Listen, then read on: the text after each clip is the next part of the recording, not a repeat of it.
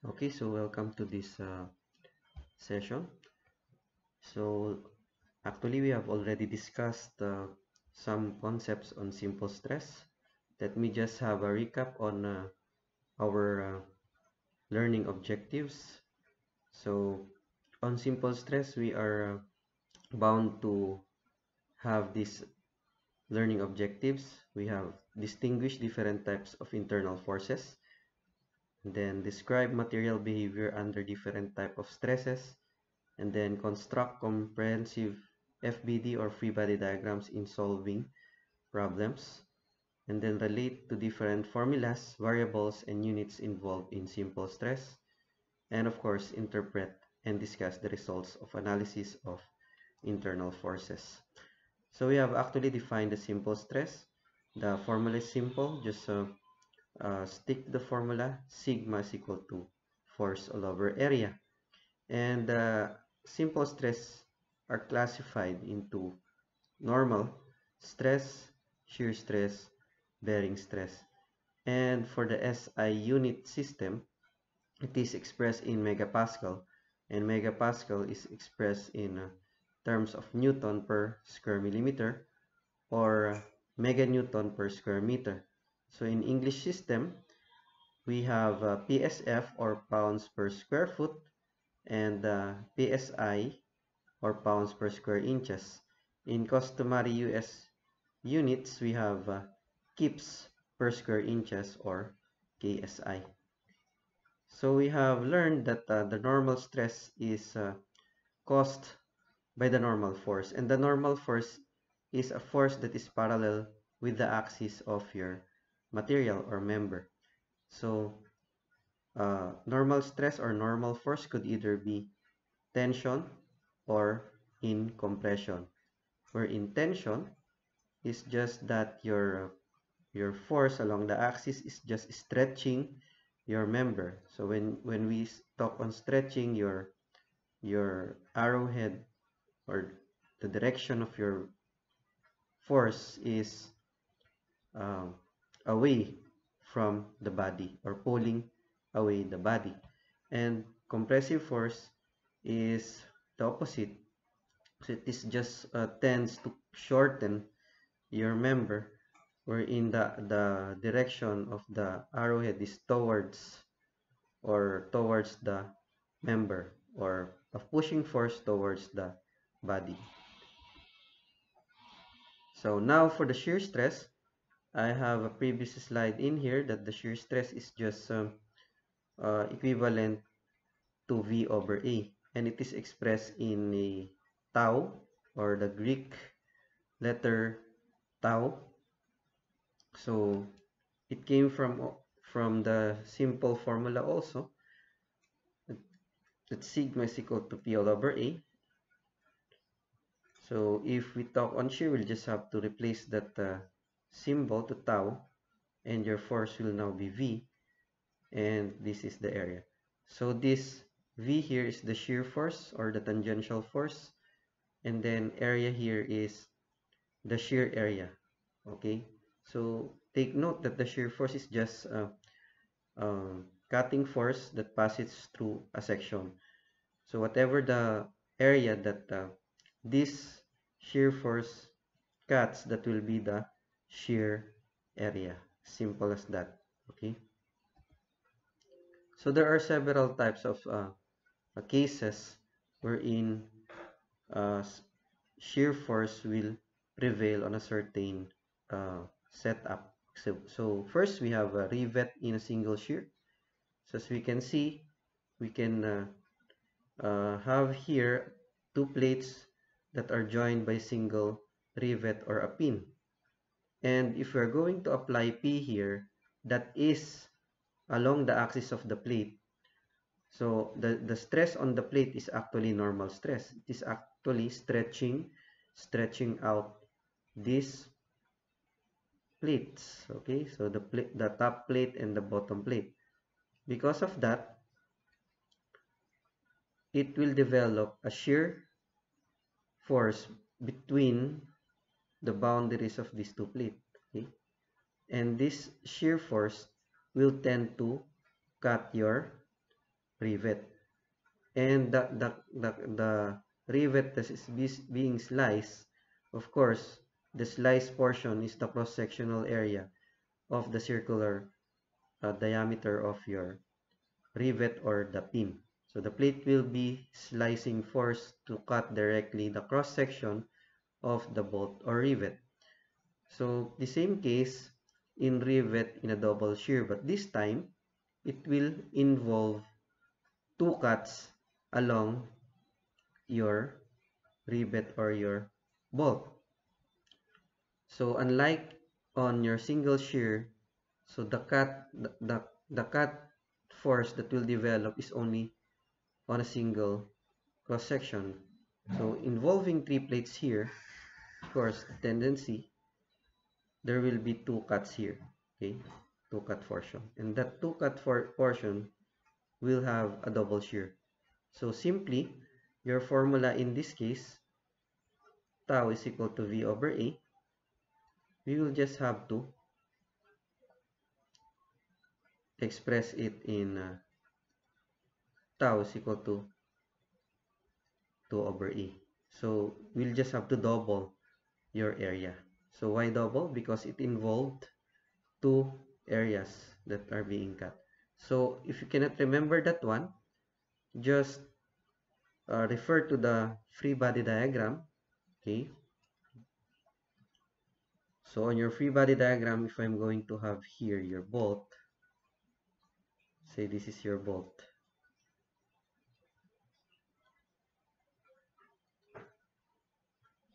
So V here, or P, caused by this plate will just be resisted by two force or two shear forces. P here will cause two shear forces. Okay, so against the direction of your P. So therefore, P here being denoted as V, meaning your V here will be just divided by 2. Okay, will be just divided by 2. Say this is V1 and V2. V1 and V2 are equal. So if you're going to have your P expressed in shear, okay, the shear force caused by this formula is that V is being divided by 2. Okay, it is just distributed to these two cut forces. Okay, for the next case, we have here a punching shear on columns and footing. So we can experience this when we have an interaction between a footing and a column. Okay, so of course, your footing will serve as a pad. Okay, pad that is resting on your supporting soil. So it is resting on the supporting soil. And then this pad will now carry your column. So if we are going to apply an axial force or a normal force to your column, so the stress in the column will be again normal stress, and if P is exceeding, will tend to exceed the capacity of the shear stress of your pad or your footing, tendency is it will be punched out, just like a puncher and a paper. Of course, if you're going to apply an actual load on that, and then this is sharp, we have a sharp edge here on the puncher, tendency it will gonna punch it on a hole, this pad. Okay, this pad or this footing. So therefore your shear is caused by P. So if this is your P, say this is the hole,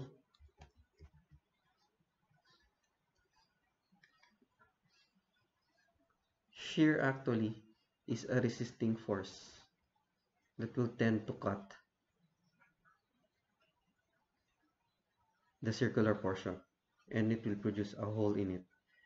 So therefore, P, the reaction is V. So because of P, an axial force, and the axial force, or this column is connected to your pad, it will cause here a shear force or a cutting force. Okay, so what will be our punching area in this case? So the area of cut is simply the perimeter times the thickness. Okay, so the perimeter times the thickness. So in this case, your perimeter is actually pi d if it is circular. Okay, pi d times your thickness, that will be the shear area. Okay, so moving on, we also have a shear stress on built-up sections or glued sections. Now, we do not have any problem on shear if the force is axial, when your member is a solid one.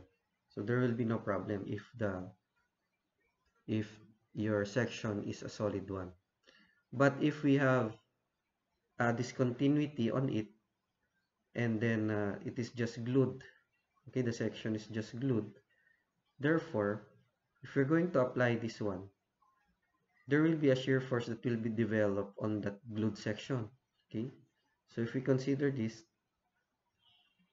we will be having a shear forces, because remember that shear, the term shear here is a tangential force.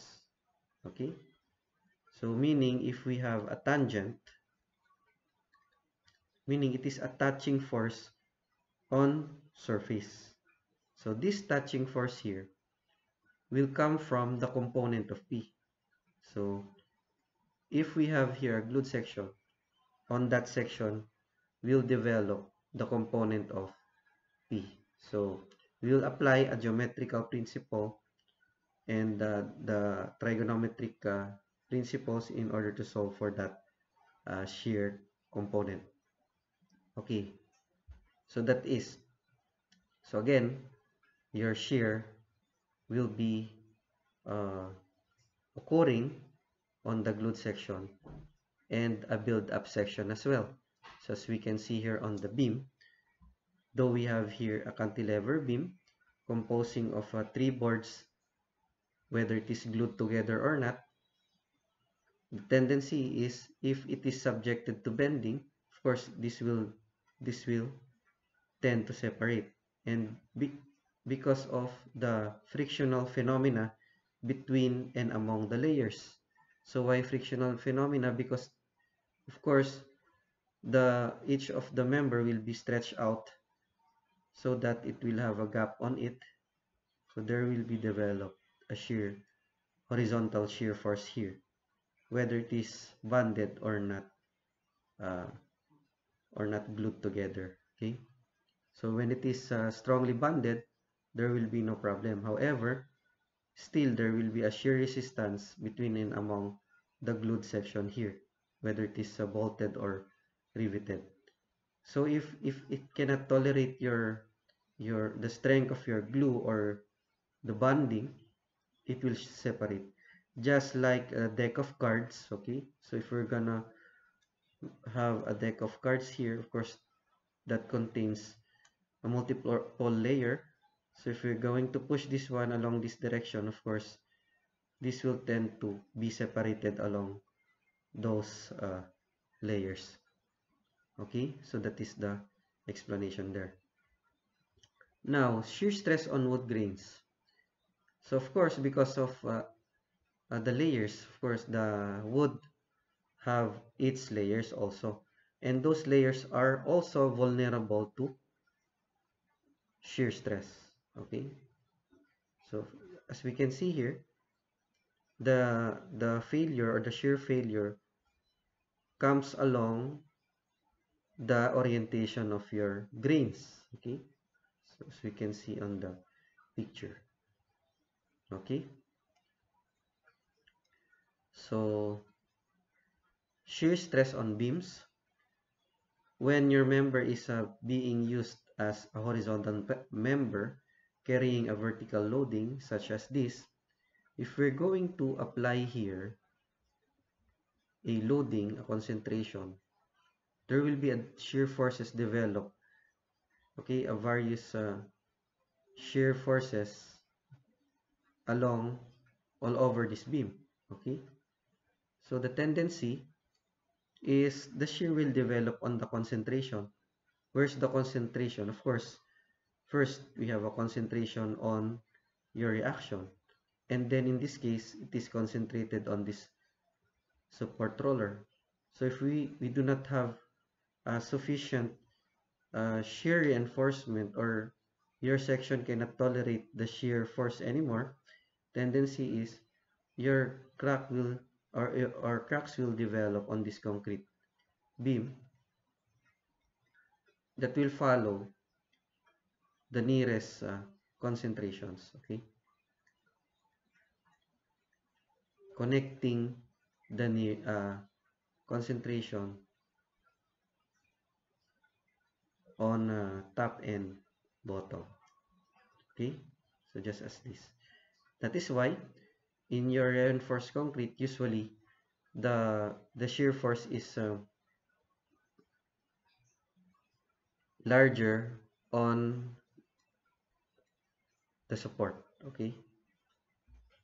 So the shear force on a beam normally is highest or largest at its support. So if this is your support, your shear stress is having a maximum value normally on your support reaction, okay. So what you will do in reinforced concrete, you will observe that the web reinforcement or the shear reinforcement is confined near the support, okay, and then it will have a larger spacing on the mid span, and then again it will have a confined uh, web reinforcement, or possibly to resist the shear brought by your loading, whether your loading is an earthquake loading or a gravity loads. So later on you will discover that in your later subjects. Okay, so another type of normal stress is the bearing stress. So when we say a bearing stress, it is just a contact pressure of two surfaces. It is called the bearing stress. So if we have here again a connection, a type of connection wherein a bolt is connecting the plate or a member, there will be a contact between your bolt and the plate, okay. So that contact force is actually the force of, or the bearing force, okay. And then the area that is being contact between these two surfaces are actually a bearing area, okay. So just the same, we'll just have to use this one simple formula, P over A, only that we must have to denote that this is a bearing force and this is a bearing stress and this is the bearing area. So if we take the area, the contact between these two, it is actually the semicircle or the perimeter of this semicircle times the thickness, okay. So this shaded portion here, that is actually the bearing area. But in case of a bearing force on a rivet, we are talking about small diameters of rivet or pin connection. So it is acceptable that we can express the bearing area is equal to the diameter times your thickness. So it can be expressed by diameter times thickness. Or if you want a precise calculation, that's it. You will have to consider a perimeter times thickness. So again, if you're going to try this one, it will just yield to almost equal to this one because we are talking about small value of diameter of that uh, rivet or bolt. Okay, so that's it for the bearing stress. So let us now proceed to examples. So actually we had the examples last time, so we'll just have to have more examples. So problem number 1, we have here a column or circular column and a pad, and this pad is serving as a footing that is resting on the ground. So what force is required to punch a 300 millimeter hole in a plate that is 200 millimeter thick, and the shear strength is just limited to 300 megapascals. So first, let us take note of your sigma, or the allowable shear is 380 megapascals, and then we just have to apply this one, substitute, and then the shear force, and then what will be the area of the shear area here, okay, or the cut area caused by this P. So by the way, V here is also P, and then your area is perimeter times thickness. And what would be the perimeter? That would be equal to pi all over 4 times 300 squared. So that is the perimeter of this 300 hole here, and then the thickness is 200 mm, or this should be perimeter, this should be pi d, sorry. So the perimeter is pi d, pi times 300 times thickness of 200. So by cross multiplication, we can right away get the value of P. So P will yield to 71,628,312.5 Newton. So this is the required P in order to have a punch hole here caused by the shear stress on the footing. Okay, so that's it for the first problem. So moving on to the second problem, we have a similar one. So the square column is to be punched out of a plate having a shearing strength of 20.7 megapascal. So the plate here is limited to 20.7 megapascal. And then the compressive stress in the punch is limited to 30 megapascal. So letter A, compute the maximum thickness of footing in which a hole of 300 millimeter square dimension can be punched. And then letter B, if the footing is 250 millimeter thick, determine the dimension of the smallest column that can be punched. So basically letter A and B have two different approaches because we have two different conditions in the problem. So for letter A, let us have the required. So what is the required here? Compute the maximum thickness of the footing. So we are referring to the thickness of the footing. See, I am denoting that by T. Okay. So what is given here? So the square hole has a dimension of 300 by 300. Okay. So that is 300 by 300.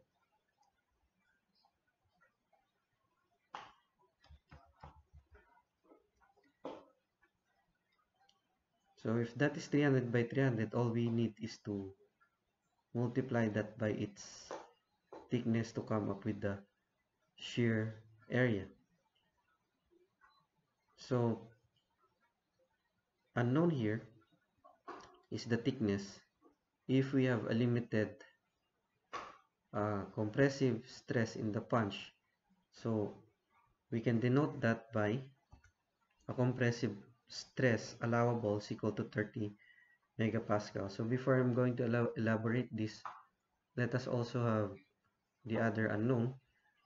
Another given here is the allowable shearing strength of 20.7 megapascal. Now, if we have to consider here the shear force, let us just write the formula, shear all over area, and on this formula, we can now determine the thickness by simply substituting the value of the allowable and the shear area, which is the perimeter times thickness. However, we do not know here the shear force. So the shear force would be determined out of this compressive limit. So compressive limit will be applied to the column itself. Okay? And this P here, or the axial force in the column, will also be equivalent to the shear force on the footing. So if we get P here is just equal to V on the footing, and P is the force, the axial force on the column. So that is the sequence of our solution. First, we're gonna get the equivalent V here out of P here on the allowable 30 megapascal. And so we have sigma is equal to P over A. Substitute the allowable. Unknown here is P.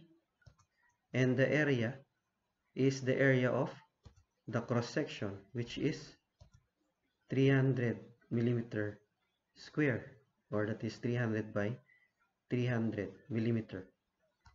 Therefore, we have 2.7 times 10 raised to 6 Newton. So this is derived out of the limit of the axial force on the column.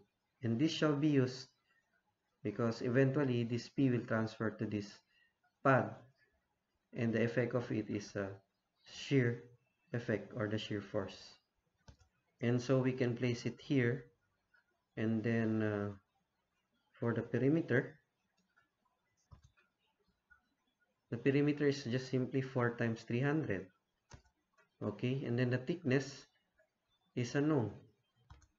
Hence, upon calculation, we can find it to be 108.69 millimeters. So this is the required thickness to punch out this hole under the limit of the compression 30 megapascal and the tau here, or the shear stress on the pad or the footing, equivalent to 20.7 megapascal. So that is for letter E.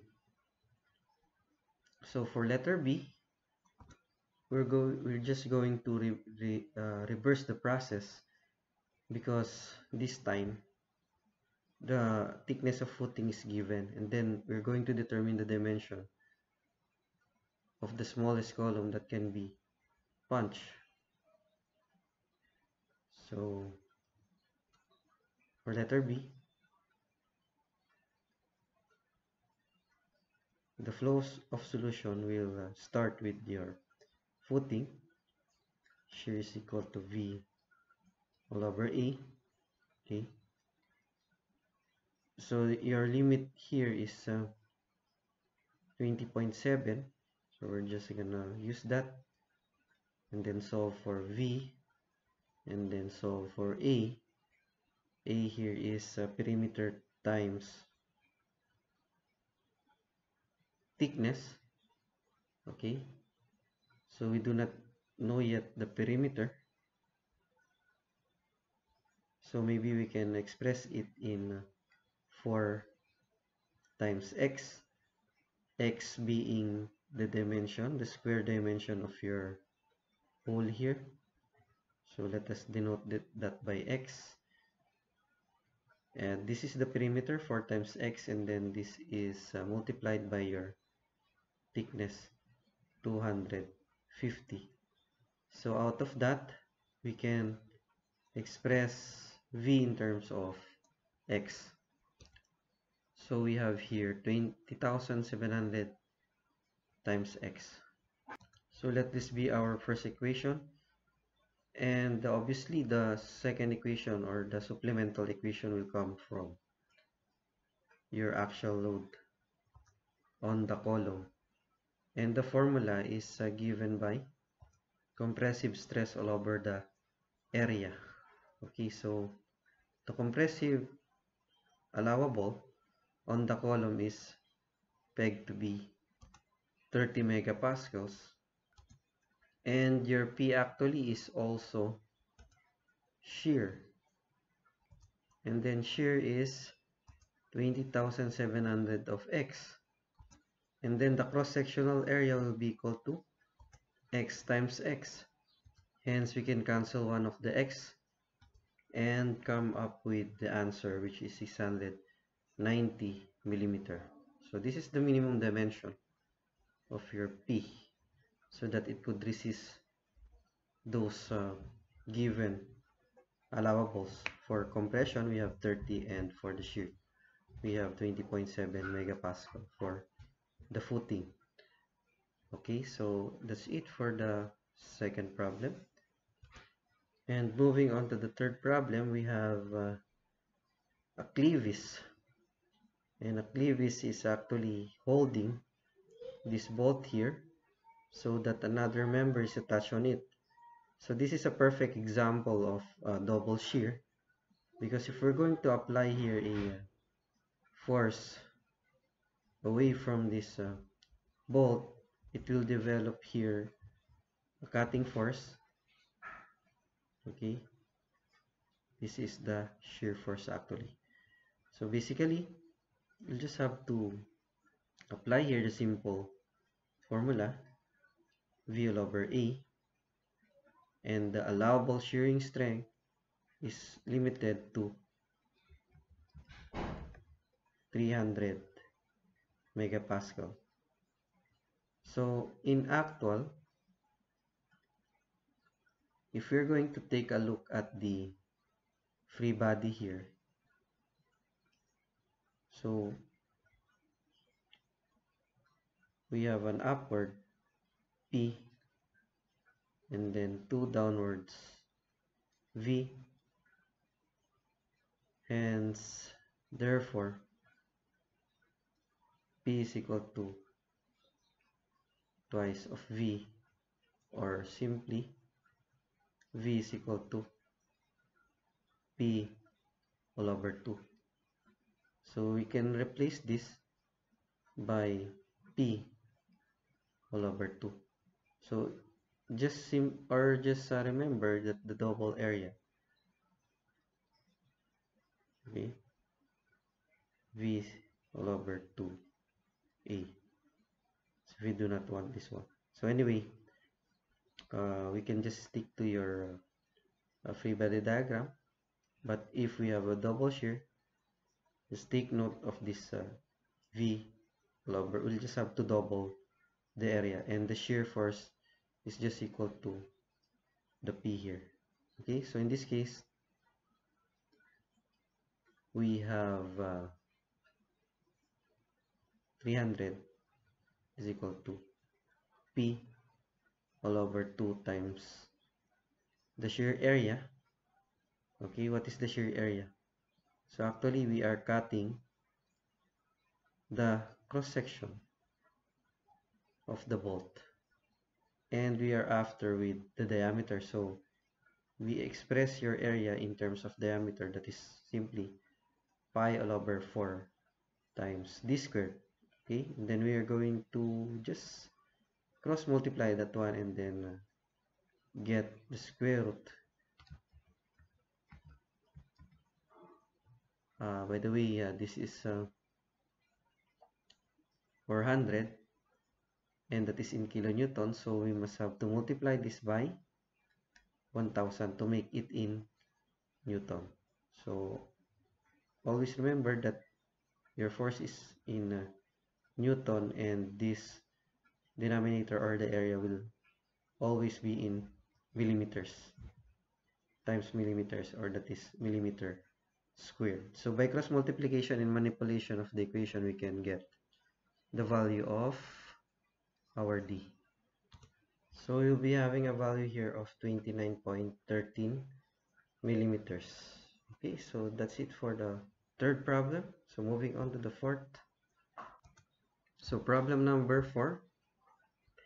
we have here a 200 millimeter diameter pulley is prevented from rotating relative to 50 millimeter diameter shaft by a 500 millimeter diameter key here. So as we can see in the configuration, this pulley is being attached to the shaft out of the lock.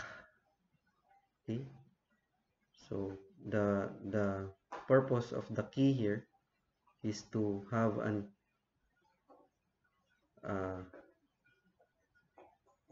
slot. So this key is inserted to the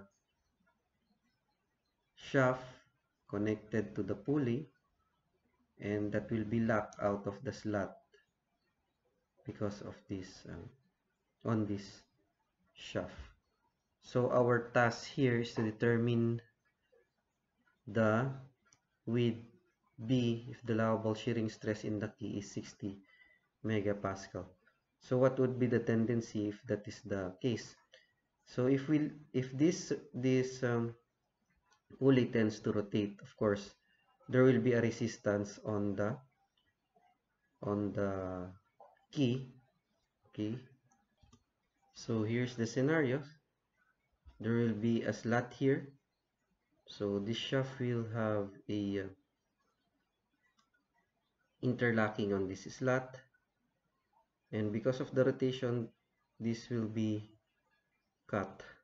Okay, that portion will be sliced by the shaft on the condition that the shaft should be harder than that of the key here, and that is actually given in the condition of the problem, wherein the key has an allowable shearing stress of 60 megapascal. So let us have that, say tau allowable is equal to 60 megapascal. So we'll just have to write that one. Hence shearing stress is V over A. Then we just substitute, that is 60.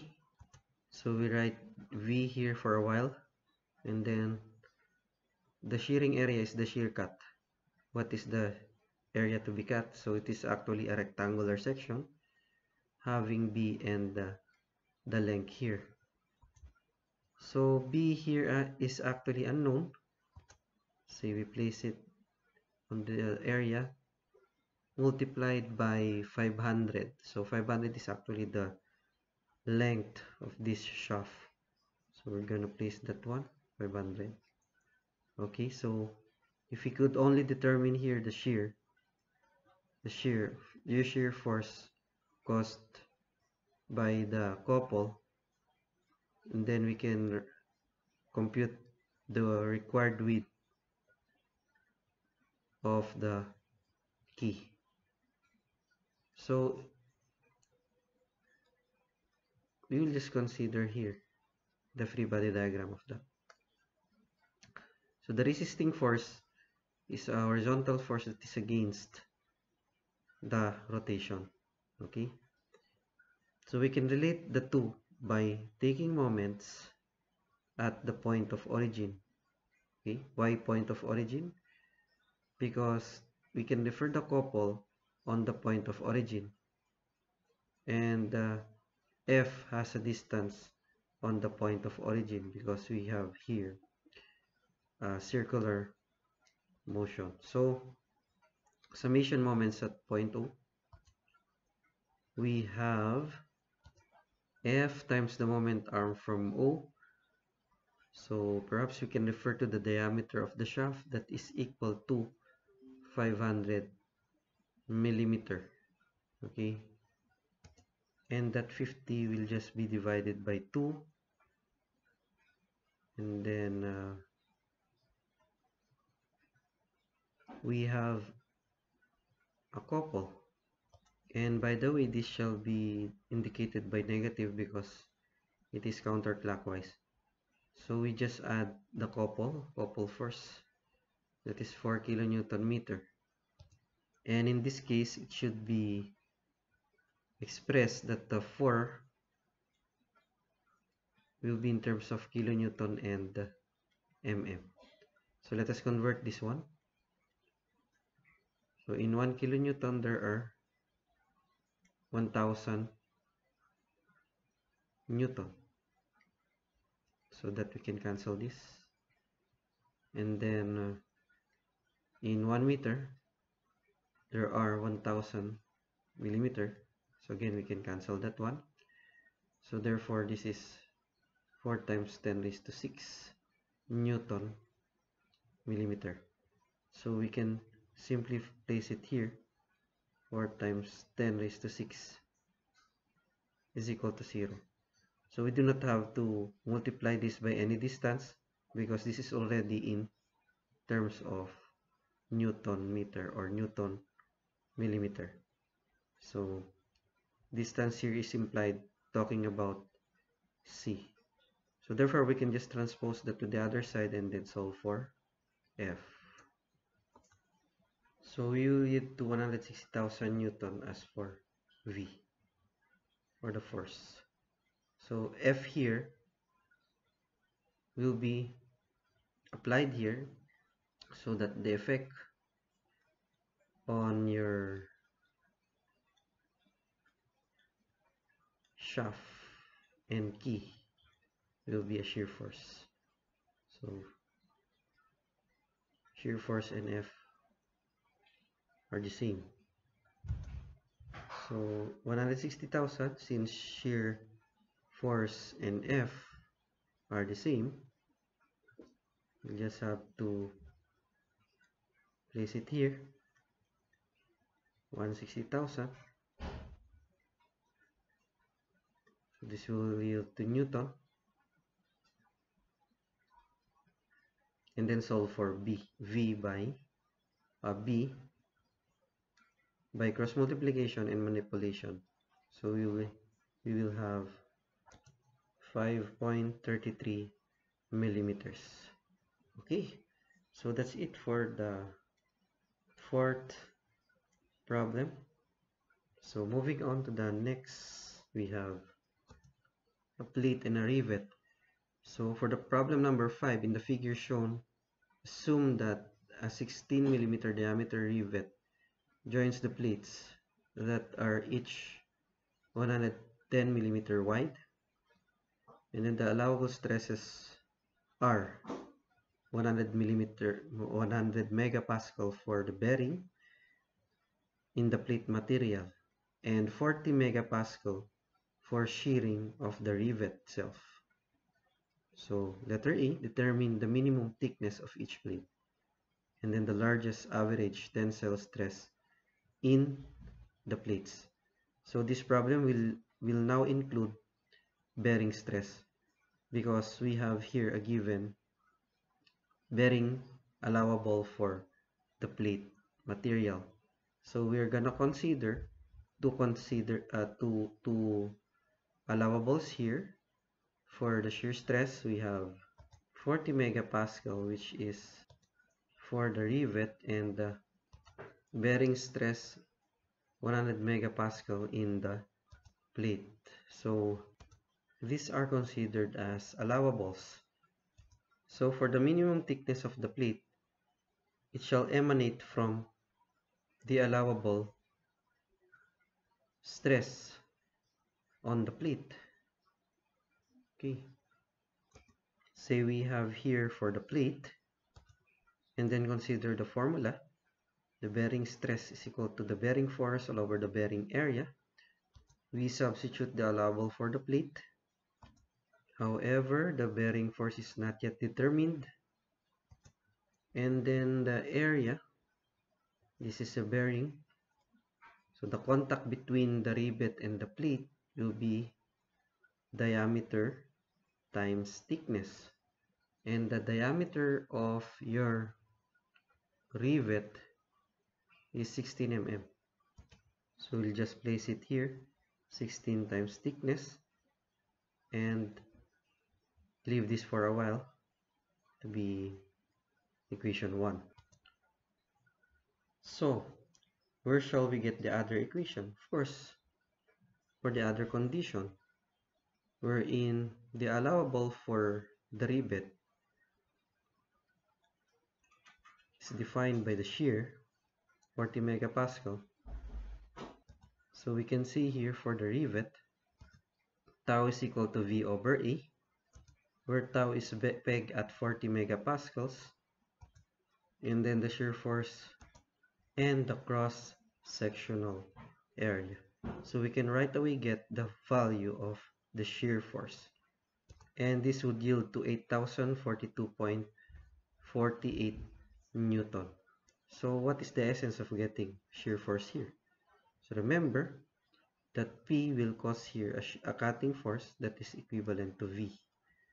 And therefore, the P here would be equivalent to the shear force and also the bearing force. Okay, so P will cause a shear force, a single. This is a rivet in a single shear, and then it will also cause a contact pressure between the rivet and the plate. So this is the key to the solution, wherein we'll just have to say that this is also the bearing force. Okay, so by that we can substitute it in here. Say we have 8,042.48. Then we can now get the thickness of the plate. So here we will yield to 5.03 millimeter as the thickness. Okay. So letter B, what is the average largest? So we have here an adjective, largest, average tensile stress in the plates. So remember that tensile stress could be just computed by the simple formula, okay? Sigma is equal to P all over A. Say this is the tensile stress. So in this case, if we have here a solid plate without a hole in it, you just have to consider this cross-sectional area. It is just simply equal to the width, okay, the width times the thickness. Okay, however,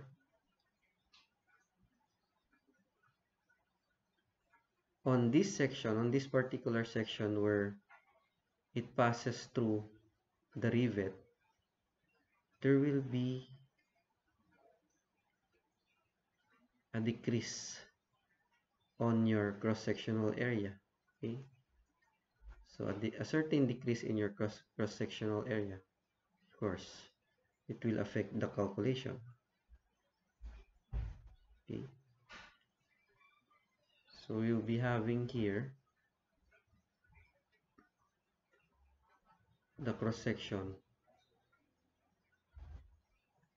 which is decreased. Okay, so say this is now your cross-section. So using the formula here, if we have a decreased area, tendency is that your value for shear will increase also. That is why if we're going to consider the area for the largest stress between a solid and an area which has a hole in it, of course the largest value will come from an area that is reduced. Okay, so we are going to consider this. By the way, what is the width of our plate? So the width of the plate is set to be 110 millimeters. So perhaps you can place it here, 110 millimeters, and then the thickness is actually computed a while ago, 5.03 millimeter, and this 110 will be reduced or 16 mm shall be removed from 110, so out of the space on the rivet. So by the way, let me reiterate that if this is the top view, say this is the hole on your rivet, so P here is a an actual force that will cause this to split. Okay, so if this will be splitting, therefore the involved area is the reduced area along this section, say section AA. Okay, so again, the largest value for sigma is the reduced one if we are talking about a pulling or tensile force. But if we have two plates joined by a rivet wherein the actual force tends to be a compressive one, of course the space provided by the rivet will not be deducted. Why? Because the area is still filled with the rivet, meaning the space provided by the rivet is also filled by the rivet itself if we are talking about compression. Okay, but if we're going to have a tension, of course the involved or the stretch material is the reduced section, deducting the hole occupied by the rivet. Okay, but in compression we do not have to deduct the hole because the compressive area is filled by the rivet itself. So I hope that is clear to you.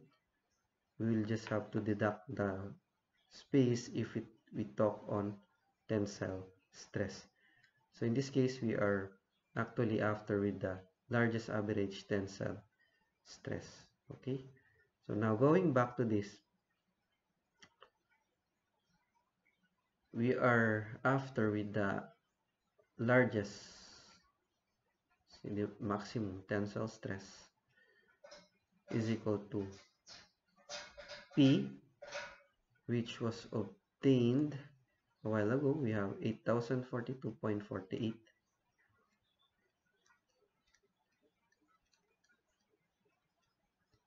all over the area. So what will be our area here? So we have 110, going to deduct here the 16 space caused by the rivet, and then the thickness 5.03 millimeter. So here we can now determine the average maximum tensile stress. So here we will yield a value of 17 megapascals. Okay.